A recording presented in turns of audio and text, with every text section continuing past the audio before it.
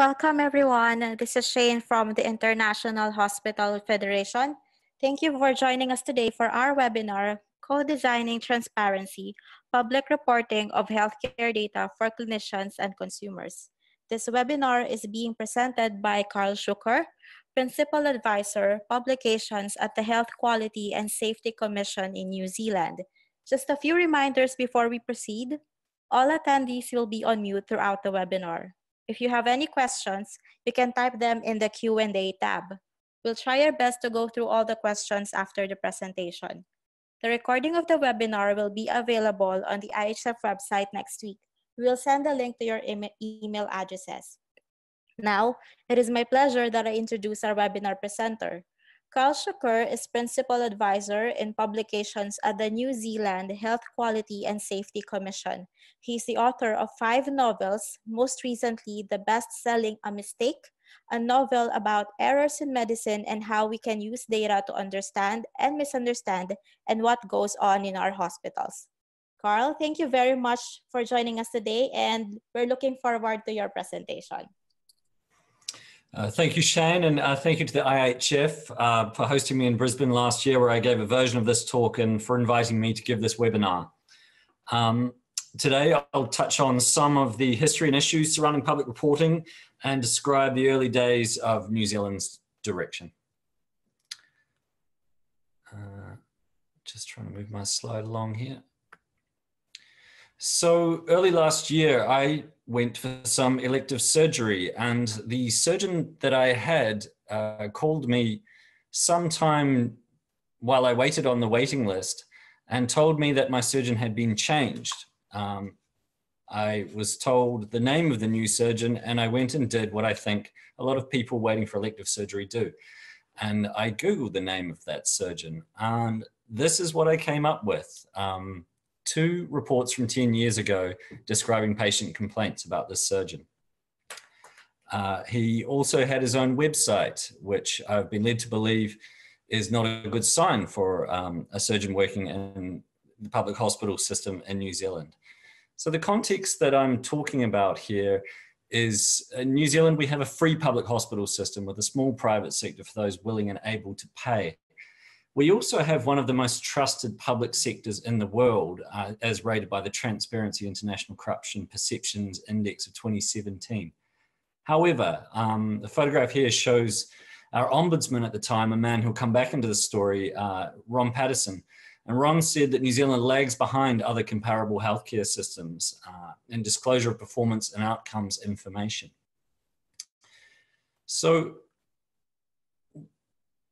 I'll come to why we were put to this question, but the question essentially is, in terms of public reporting, is transparency good? We are frequently confronted by scandals after which inquiries call for greater transparency, and those calls generally fall on open ears and then increasingly deaf ears. The moral imperative behind transparency is, I think, the right one. It's the expectation of a public service in the 21st century. Part of it is the human right to autonomous informed consent, and it is generally the future of public services. But the other question is the empirical effects of transparency. What do we know about what transparency actually does in practice? And what we've found through our research is that it's complex and there's no single answer either across or within jurisdictions. In New Zealand, like in other jurisdictions, as you'll see through this talk, we were put to this question by the media. We have an Official Information Act. It's a Freedom of Information Act, essentially. And via this act, a health reporter for our major newspaper, the New Zealand Herald, requested the data of named individual cardiothoracic and neurosurgeons. And he requested numbers of procedures, mortality, complications rates, both raw numbers and rates. He made that request to district health boards, which are our sort of provincial health arrangements for health providing and funding. And they variably refused him or gave him aggregated data or irrelevant data. Immediately, he complained to our Ombudsman. So the background to what he was doing there, because I think he knew what he was doing, is this. What happened in New York in around about 1989 to 1991, the health commissioner in New York at the time noted dramatic variation in coronary artery bypass graft mortality between hospitals. Immediately instituted registries to collect information from those hospitals on what kinds of procedures they're performing and who was doing them and how well they were turning out. That man's name was David Axelrod, and David Axelrod's big moment was when they published an article in the Journal of the American Medical Association describing the variation between those hospitals, anonymized. David Axelrod leaked to the media the names of those hospitals, was talking institutional level, explicit mortality and complications rates. Immediately, the media, a periodical named Newsday, sued for the names of the individual surgeons responsible for those mortality rates. The cat was essentially out of the bag.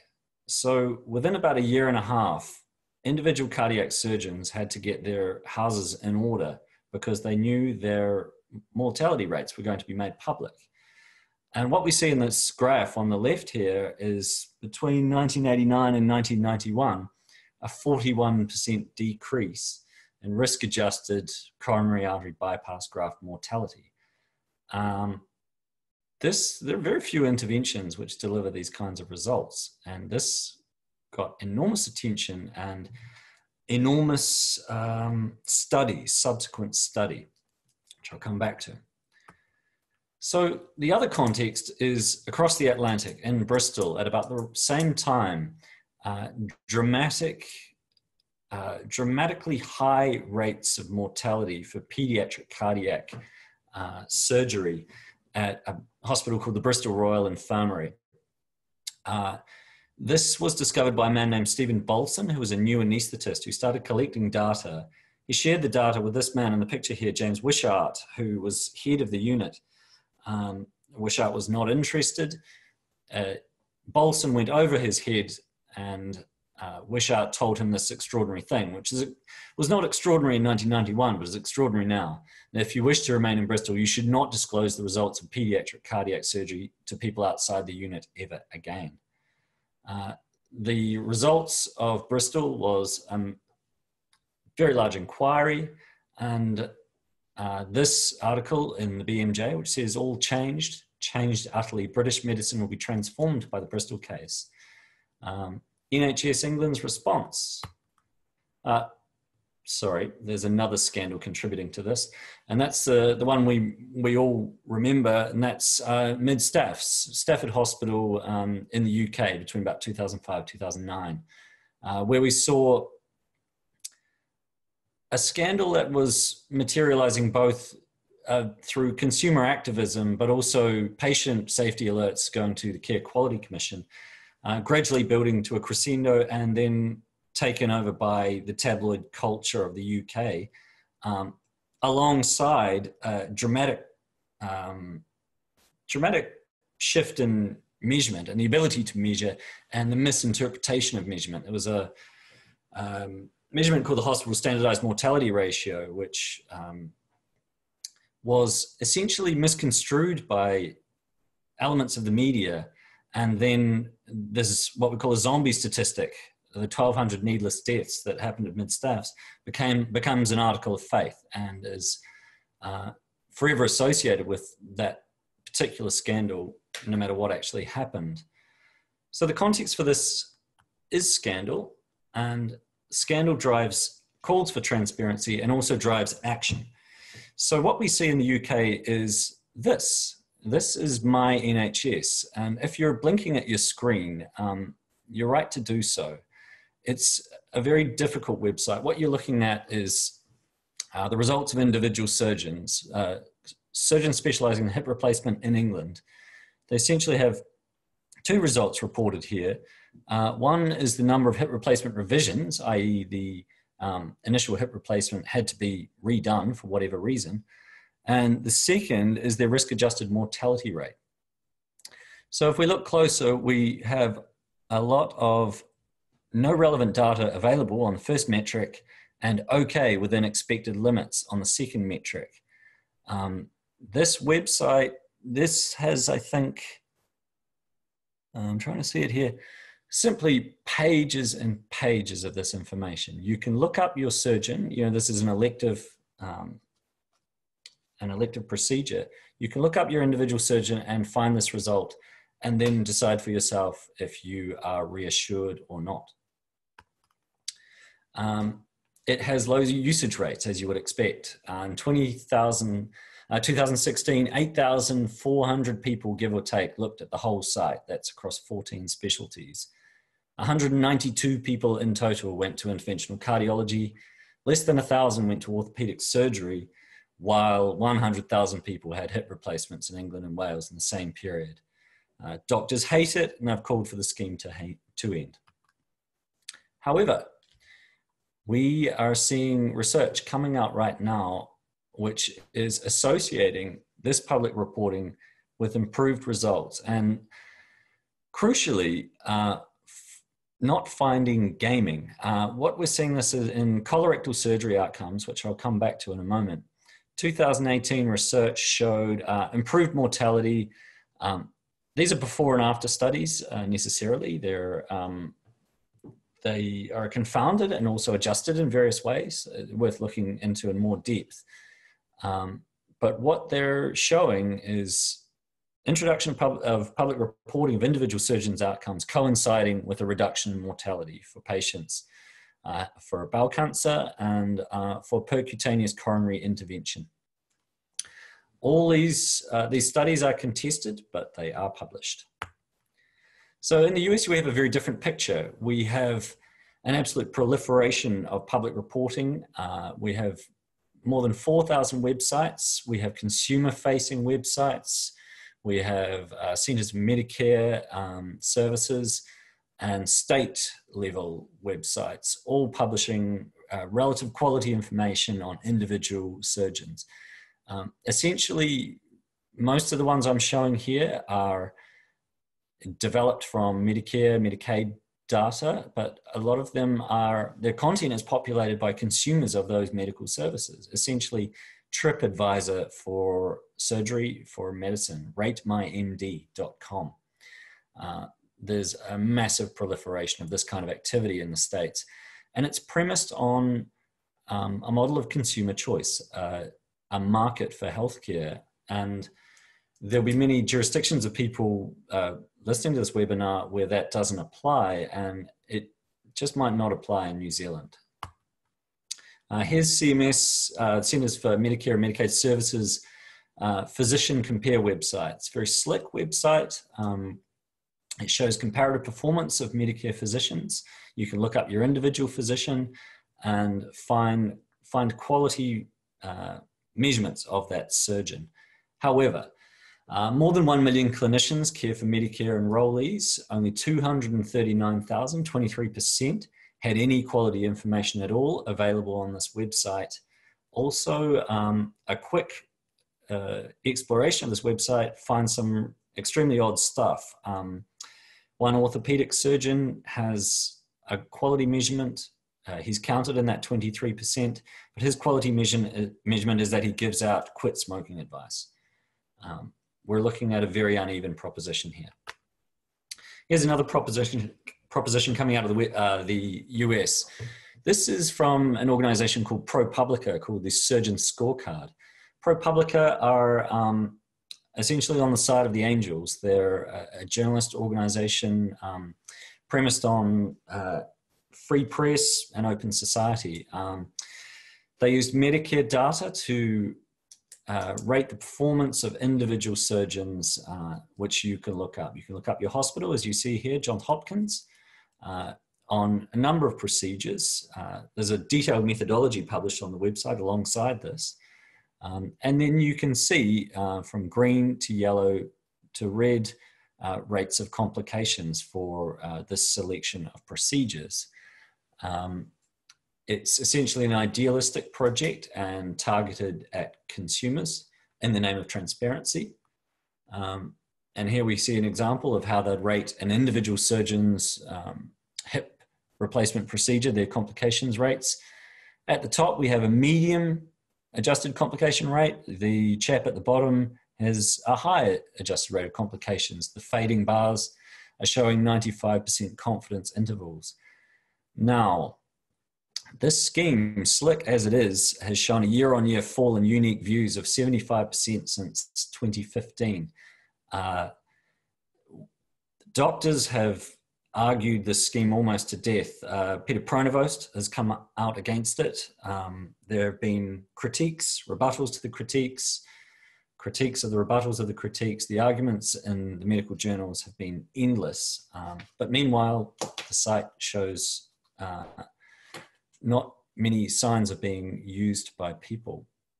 We showed this to New Zealand consumers in our particular context, and they were appalled by the idea. So we have to balance this with the benefits of public reporting, what has been shown. The classic example is from Wisconsin, and this is more than 10 years old now, but remains the classic example of a controlled experiment. So statewide, this was in Wisconsin, as I said, a reporting scheme was put in place, and that reporting scheme divided hospitals into 3 groups. One group were given no report on the quality of their services. One group of hospitals were given an internal only report. The third group of hospitals were given a report and told that their report would be made public in the most public way possible via the media, via the internet and newspapers. And what we see is that threat of, and it is a threat, of complete transparency in the public arena drove higher levels of quality improvement. Those are the black bars. The lighter grey bars in the middle were showing slightly more than the darker grey bars are the ones who received a private report on their data. And the dark grey ones received no report at all. These are quality improvement activities that they put in place, fairly broad category. Essentially, what they showed here is that public reporting drove action. Since then, the evidence has tended to support this. However, it has tended to support this at the team, service, or institution level. And the evidence seems to be mounting up around this. We're starting to see systematic reviews from 2008 on, a Cochrane review in 2011, large ARC technical report. Gwyn Bevan at the LSE has sort of discussed a potential mechanism for this, which I'll come back to, and a large systematic review and meta-analysis in 2016. Another, however, is that a lot of the studies that they're looking at are actually based around the same programs, and those are, in particular, those cardiac registries in New York. A lot of those, what I'm saying here is a lot of the studies of the cardiac system end up populating the systematic reviews. The evidence in these systematic reviews, they're saying the evidence is not strong, but it's tending to show that the impacts of public reporting are at team, service, or institutional level. So what's the mechanism of change here? And Don Bowick of the IHI has been on top of this for a long time. He's seen 2 pathways about reporting, public reporting of quality information. The first is selection, whereby patients choose higher performing providers, better performing providers, thus forcing the lower performing ones to either up their game or leave the market. The other pathway he identifies is change, and change is predicated on circulation and understanding of that publicly reported information leading somehow to change. And what we're increasingly seeing, and what Gwyn Bevan at the LSE is seeing, is what is driving that change is the institutional concern with their own reputation. And I'll return to that. So some of the issues with public reporting, and a lot of work has been done on this, so I'll go through these fairly quickly, but they're important. They're important arguments when you see the kind of dramatic results that you've seen in some of these public reporting schemes. What researchers are finding is that healthcare consumer behavior is inexplicable in many cases. We know that there is a market failure. There's incomplete information and agency between actors. We know that consumers say that they want this kind of reporting, but when they get it, they don't use it, they don't access it, and often don't trust the source agencies. We know that consumers make choices of healthcare providers based on sometimes inexplicable reasons, sometimes where a family member had a good death, sometimes parking. The choices are described by many researchers as a black box. Why consumers choose, we don't know in health. The other issue is that reporting creates differential access. We're providing information for educated, affluent people to understand, because the information we provide is complex. Another of the issues with individual reporting, this is reporting of individual surgeons' outcomes, whether that be mortality or other outcomes, is underpowered data because of the fact that they are individuals. One of the main studies in this regard came out in 2013 in the Lancet, and they showed that in the UK, to get 70 to 80% statistical power, i.e. 7 to 8 times out of 10 when you make an inference from your data, you're actually correct. A cardiac surgeon would have to be doing between 256 to 352 procedures every year. That's more than one a day. In fact, those surgeons are doing about 128 cardiac procedures. So the blue bar on the left, that's what they need to be doing so that we can call it right, 7, 8 times out of 10. The red cross is the number they're actually doing. It gets worse when we come over to bowel cancer resection. For 70 to 80% power, 7, 8 times out of 10, we're getting it right when we make an inference about their performance. They'd have to be doing 132 to around 180 procedures per year. The annual number of bowel surgical procedures, surgical resections in the UK for an individual surgeon is 9. So what's the solution? Do we aggregate over multiple years? Yeah, that's possible. But how useful is 3 to 5-year-old data in making an inference about an individual's performance or a change in that performance? It's problematic. A big study in management science by some guys from Harvard has discovered a particular feature of cardiac surgeons' individual performance is that it isn't portable between hospitals. They call this firm specificity. A surgeon's performance changes when he or she moves to a different hospital.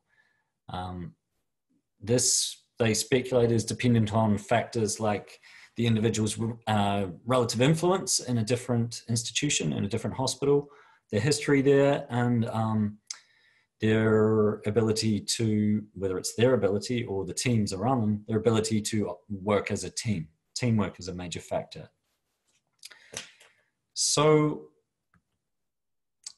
another issue with public reporting of individuals is risk aversion. I think if you talk to surgeons about the possibility of this kind of reporting, it'll be one of the first things they will bring up.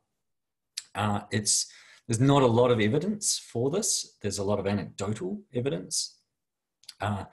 There's a lot of fears that the most experienced surgeons working on the sickest people will actually be penalized and made to look worse by this kind of reporting, and that any clinician will avoid sicker patients in order to look better in the data.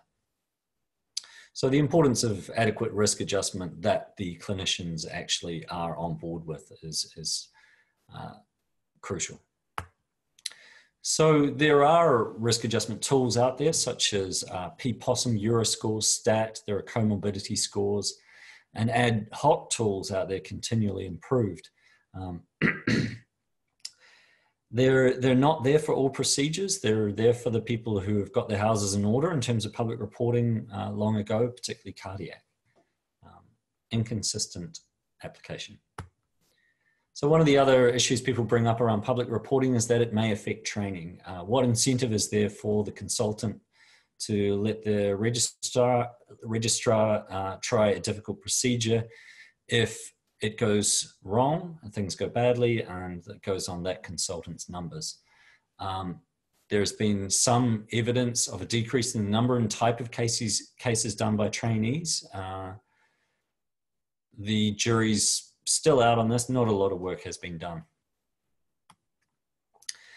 One of the major issues is around informed consent. As a patient, do we have the right to an informed answer to the question, how many times have you done this? This is its own very complicated area. What we see in the US is different states ruling different ways, whether surgeons have to provide volumes and complications and mortality data to a patient if they ask. The test is generally whether that would be material to a reasonable person in their decision to undergo surgery. And as I say, different states have ruled different ways on this.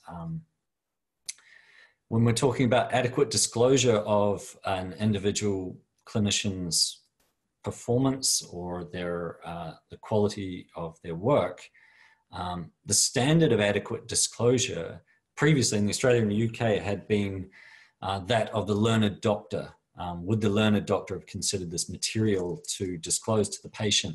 That standard has moved to the prudent patient. And I think what we're seeing is a rapid evolution in what the prudent patient might be in law. Going back to those individual surgeons' data, the imprecision that we saw through those low numbers, if the measures are imprecise, there's no ethical obligation to disclose them, Justin Oakley tells us. Hence in New Zealand, we're arguing for measures by team, unit, service, and that's where the evidence seems to lead us. So what happened in New Zealand was our Ombudsman, Ron Patterson, was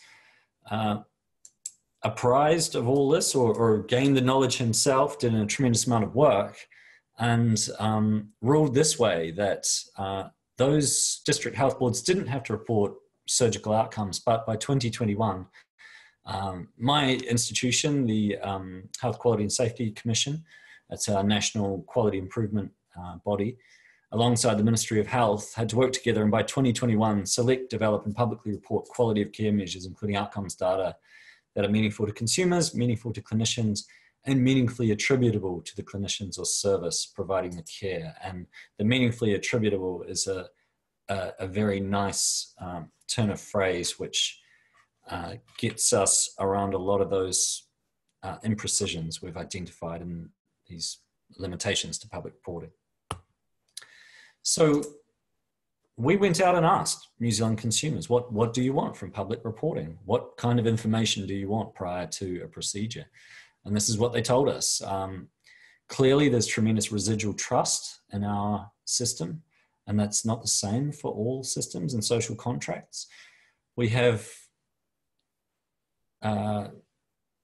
this residual trust, which I think it's incumbent on us to shore up via any kind of transparency regime. Excuse me. They wanted trust and confidence. They wanted information from their own perspective, such as the patient journey, wait times. They wanted data on 2 to 3 key aspects of a procedure. And I think that key aspect is key. Mortality isn't everything for every procedure. They wanted details, likelihood of different outcomes, risks and benefits. They wanted a mix of data and personal accounts. And they wanted the stories of expert patients, which, you know, TripAdvisor for doctors often gives them. Also Facebook. Patients want information about the individual surgeon. They can find it out there on the internet. And I'm not sure all clinicians are aware that they are being discussed in this way.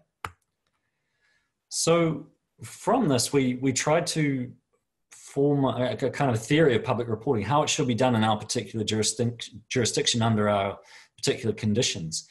And the propositions we kind of moved from were that transparency is a good thing, and it's a good thing for New Zealanders in the absence of choice. The majority of our healthcare is delivered through our public system. There's a small private sector for those willing and able to pay.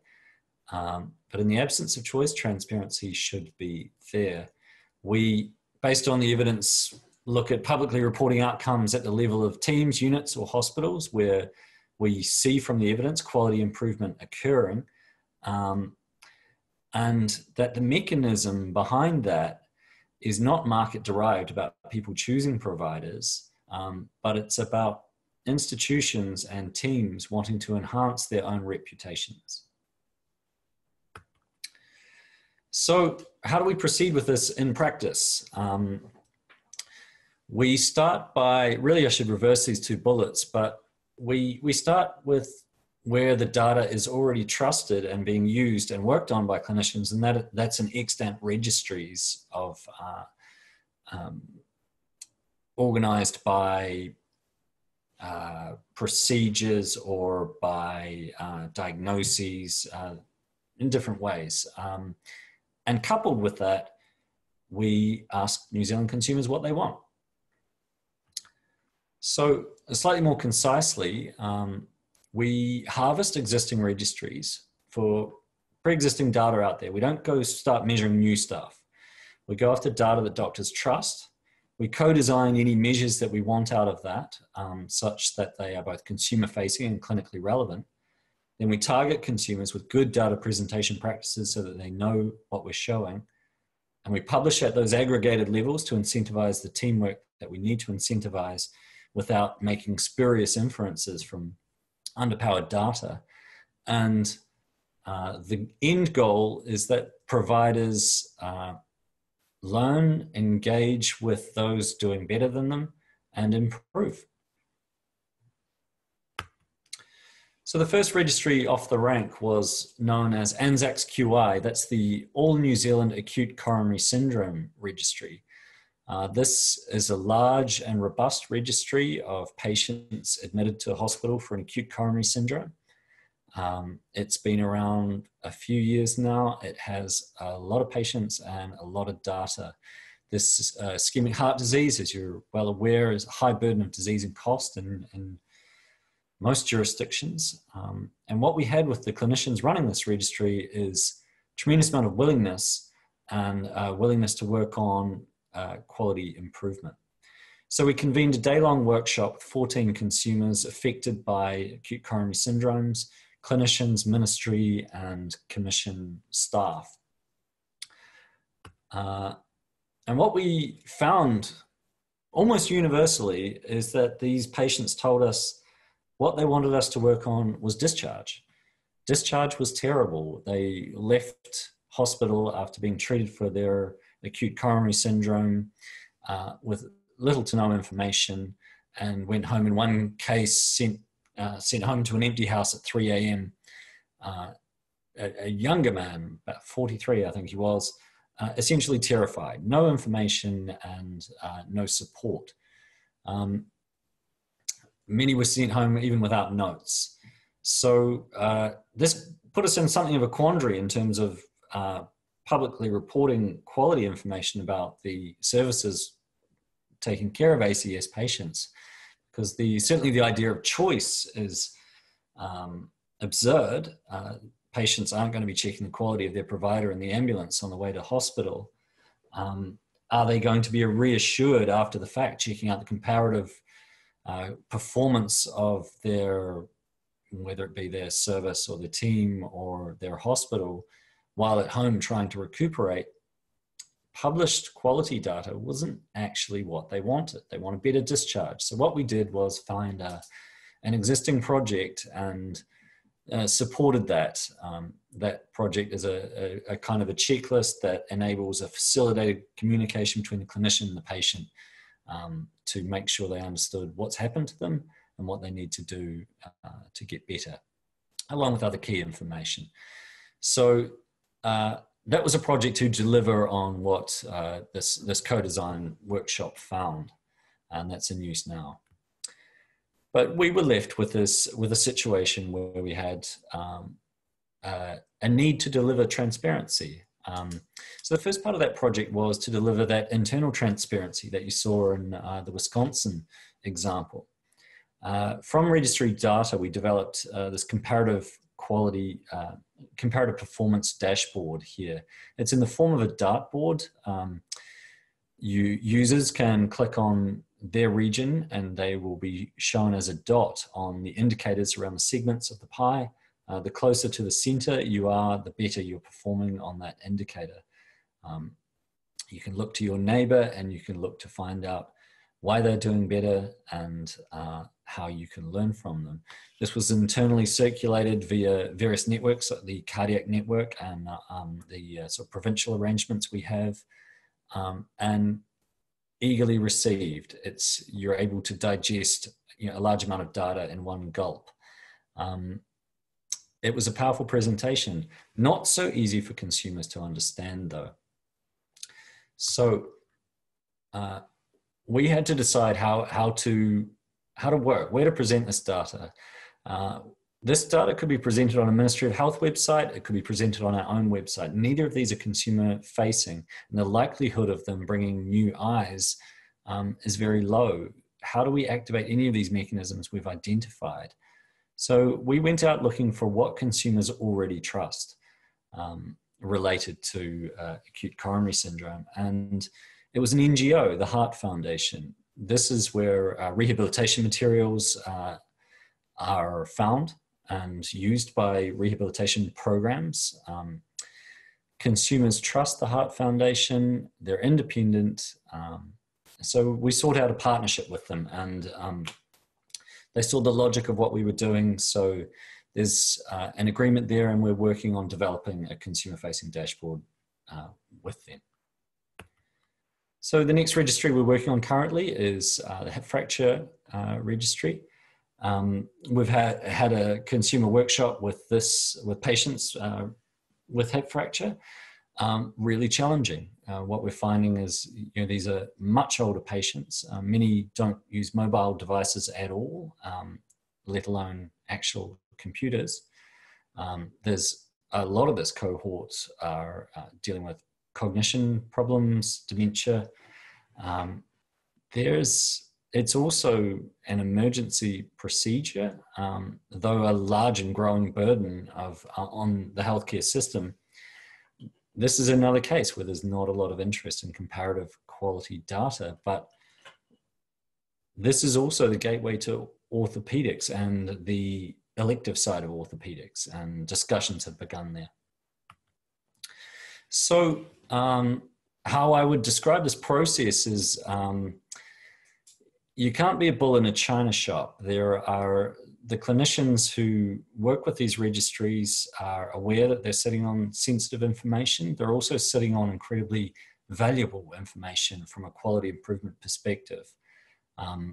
Any unrest they have in the approach that's being taken is going to kill any kind of transparency project, certainly in the way that we're approaching it, which is via a co-designed approach where clinicians actually want to use the data in the way that we're presenting it. So we're moving slowly but steadily. And we start from the premise, as a consumer, what would you want to know in your particular case? Essentially, transparency is, in New Zealand, we're approaching it as a bespoke project. One size doesn't fit all. It doesn't fit all patients. It doesn't fit all conditions. We approach each grouping, naturally grouped by registry, as its own particular configuration and landscape, and we navigate that landscape with clinician on one side and consumer on the other. And that's probably the end of what I have to say, but I'm happy to take any questions. Thank you. Thank you, Carl. We'll start reading some questions from the audience shortly. Just to remind everyone that you can send your questions by typing them in the Q&A tab. Carl, here is our first question. Is there any role for reporting of individual surgeons' outcomes? It's a tricky question, and I think in some cases, I think the coronary artery bypass grafting has shown that there clearly is a role. And in New York, they have shown that it's been a powerful tool, and now it's widely accepted. So you have to examine the data, and you have to go where the data is strong enough to support the inferences that you are going to make. This is why I talk about a bespoke approach. Individual surgeon reporting is not something you just slap on everything. It has to be approached carefully and with some solid statistics brains looking at the data. Okay. Here is our second question from the audience. Whose job is it to deliver transparency? This is a tricky question. And I think this is a lot of this is the reason why we see so little progress in transparency. Is it the clinicians' jobs? Is it the central agencies' jobs? What I will say is that if it's not delivered in some effective way by the profession or by the profession and its regulators, then consumers will do it for you, and you might not like what they do. The grassroots kind of activity you see in the US, the kind of ratemymd.com, there's a lot of activity. There's a website called White Coat where they're essentially providing a portal for consumers to rate their clinicians and discuss them, and then monetizing that through being able to make appointments with clinicians you like the sound of through their website. These kinds of efforts, I think, will only continue and grow. So if we don't deliver it, then it will be delivered for us, and perhaps in a way we don't like. Thank you, Carl. There's another question here. What are your thoughts on private reporting for QI? Private reporting for QI, my thoughts on it, I think it's essential. I assume we're talking about sort of clinical audits and sharing of that information. I think it's absolutely essential. I think a lot of that kind of work is done around registries, which is often protected in some ways by legislation in different jurisdictions. We have a thing called the PQAA, where certain quality improvement activities are protected from being, from the Freedom of Information Act being used to access that information. I think it's absolutely essential. It's happening unevenly. You know, it'll be quite shocking to consumers to learn that the data exists but aren't being actively used to improve quality. In some essential but not being used as perhaps they ought, and that, you know, someone will come knocking looking for those data to be made transparent at some point. Thank you once again. Another question from our audience. How does public reporting work beyond doctors? For example, in nurse or midwife-led services?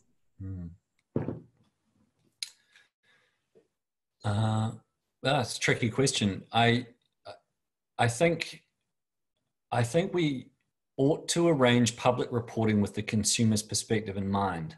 So the consumer perspective of a particular service, you know, it may be that you're reporting the outcomes of a patient who's had a nurse or midwife-led episode of care. It's a tricky question. I think the outcomes that we publicly report ought to be relevant to the patient. So the relevance to the patient, you know, mortality after prostate resection, you know, some things are obvious nonsenses. Some things can be privately shared, which are probably less relevant to consumers, and they will tell us that in these co-design meetings.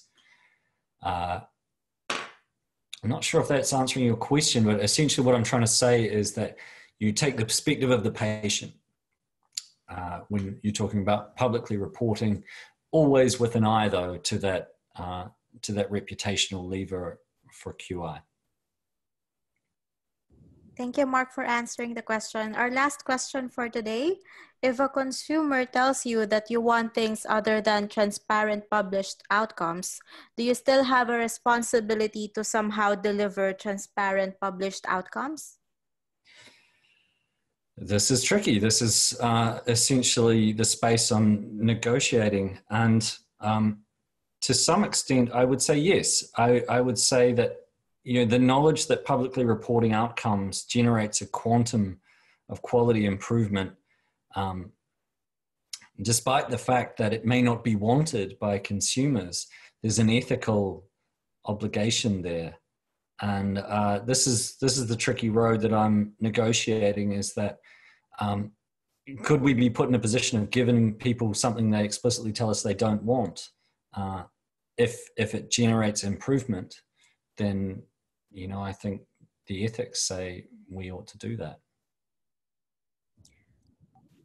Okay, that's great. Thank you everyone for sending your questions. If you think of any additional questions later on, you can contact Carl. We will provide his contact details, or you can tweet him at Carl Schucker. Carl, is there anything else you want to say before we end our webinar? No, just I want to say thank you, and thank you, Shane, for looking after this so well. Okay, that's great. Thank you, Carl, once again, and thanks for everyone who joined us today. We will be posting the video recording and the slides on our website next week, and you will receive the link in your email addresses. Also, we have a very quick survey which will be displayed on your screens right after the webinar. We'd greatly appreciate if you can provide your feedback. Thanks again, everybody, and I hope you all have a great morning, afternoon, or evening ahead of you. Goodbye.